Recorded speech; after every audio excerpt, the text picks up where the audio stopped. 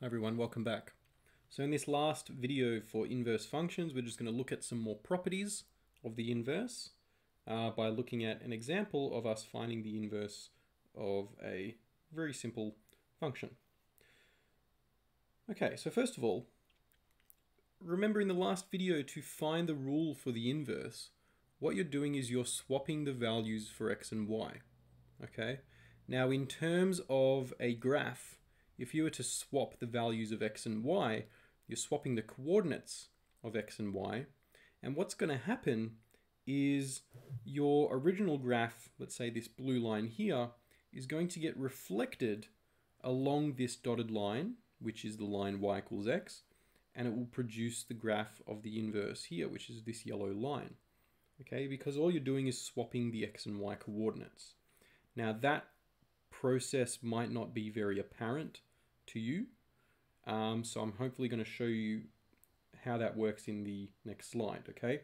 But that's all you're doing, okay? To produce the graph of the inverse, we can reflect the graph of our original function about this line y equals x. Consider this your mirror line, okay? Now, I'll show you in a second how that works, and I'll show you in a second also why this works, okay? So if we're swapping the x and y values, remember your domain refers to the set of x values for which your function is defined, and the range refers to the set of y values. If you're swapping the x and y values to obtain the inverse, that means your domains and ranges are also going to swap around, okay? Because domains refer to x, range refers to y. If you're swapping them around, then what you've got basically is the domain of your inverse is going to be equal to the range of your original because you've swapped the x and y values.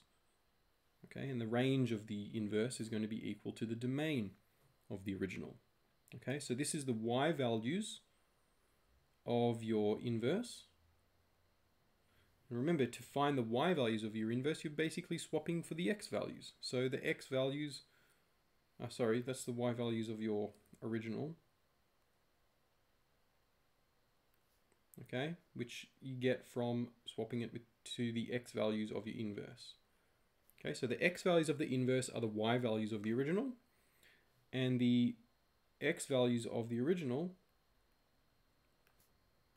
turn into the y values of the inverse.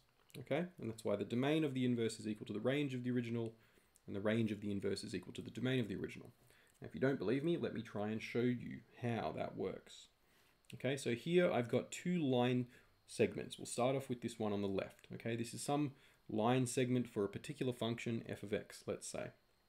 Okay, and the way that I've drawn it is so that we can see the domain of this particular function. Okay, I've restricted the domain. It's a straight line graph of some kind, and I've restricted the domain. I've restricted the domain to be from 2 to 5. Okay, those are the x values for which my function exists. Okay, so my domain is from 2 to 5. If I look at those points and I then determine what the range is, well, my range goes from from 1 up to positive 7. Okay, there's my range. Now, in order to obtain the graph of the inverse, I'm simply going to swap the coordinates around, okay, at all points along this original line. Okay, so let's start with this end point here. Okay, so we've got 2, 1. Let me swap those coordinates around, and I end up getting 1, 2. So that point here from our original graph turns into this point here on our inverse. Okay, we'll do the same thing for our right-hand endpoint. Original coordinates are 5, 7. To obtain the graph of the inverse, I swap them around, and now I get 7, 5, which corresponds to this point here. Okay, now if I started off with a straight line, according to the rules of maths, which we're not going to get into, you should end up with a straight line after you perform this particular kind of transformation, okay? So there's nothing weird going on. We're taking a straight line and producing another straight line. So that means if I have this endpoint here and this endpoint here, I have to just draw a straight line between them. And that's the graph of our inverse, okay? Now let's check the domain and range of our inverse. Well, look at the domain. The domain goes from 1 to 7, okay? And the range goes from 2 to 5. There we go. And you can see that the domain of our original function, 2, 5, has become the range of our inverse, 2 to 5. And same thing for the range of our original function, 1 to 7, has now become the domain of our inverse, which is also 1 to 7. Okay? So that's really interesting. Okay, so when you're presented with the inverse of some original function and it's asking for the domain and range of the inverse, so long as you know the domain and range of the original function, and so long that that original function is 1 to 1, you can produce the domain and range of your inverse simply by just swapping them around. Okay, so that's an interesting property of our inverse. Now here on Desmos, I've actually graphed them. Whoops, don't really need to go there. Okay, so here's a, whoa, apologies, stupid tablet mode. Okay, there we go. Cool, so I have graphed those two lines on the same graph. Okay, so the original red line is our original function f of x. It's got an equation f of x equals 2x minus 3.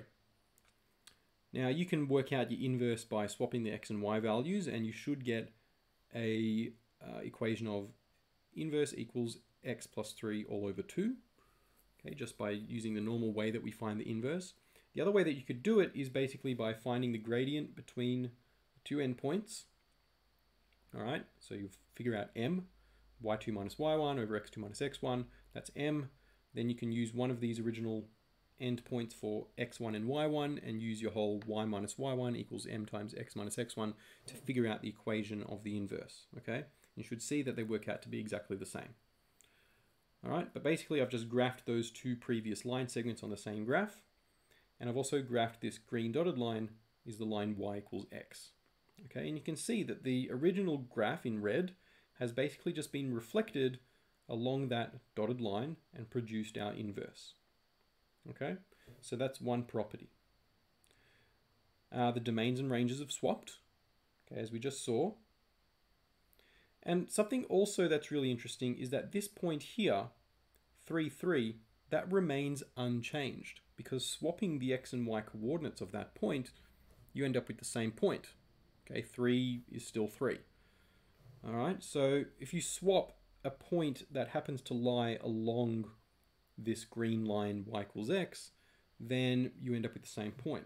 Okay, so what's going on there is basically, if your two graphs, your original and your inverse, are going to intersect, they will always intersect somewhere along this line. Okay, now they might not intersect just based on the way that the graph is drawn, but if they do intersect, they will always intersect at a point along this line y equals x.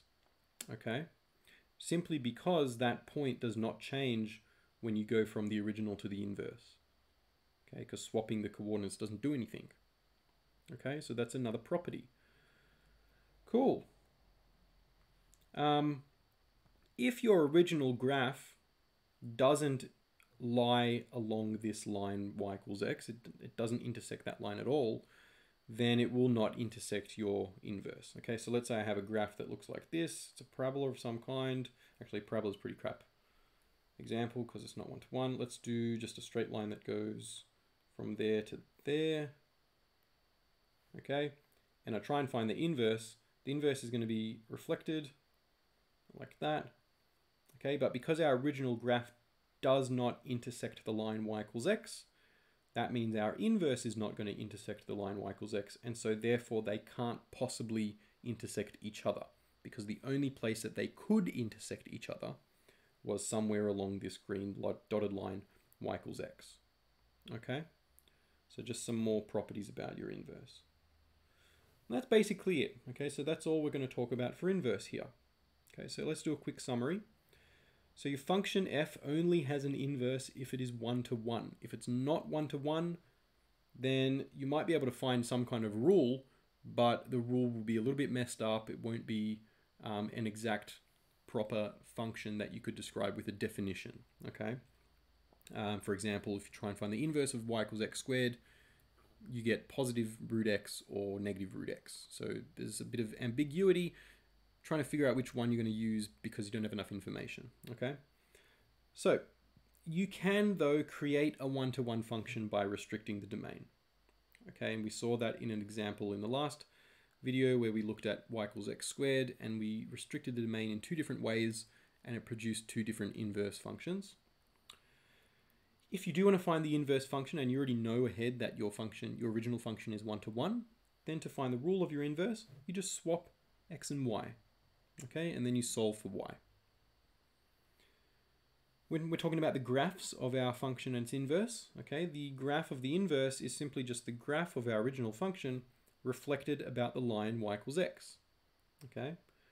And because to find the inverse you swap your x and y values, what that means is the domain of your inverse function is simply equal to the range of your original function, and the range of your inverse is equal to the domain of your original. Okay, due to that fact that we're just swapping x and y values around. Now, if your two functions, your function and your inverse, are going to intersect, they will do so somewhere along the line y equals x. Okay. If the original function does not intersect with this line y equals x, then it will not intersect your inverse function at all. Okay, they'll be completely separate from each other. All right, so that's it. That's our inverse functions done. Hopefully you can go away now and sort of work on these inverse functions yourself. Okay, but review the video, make sure you understand all the points that were being made, and I will see you next time.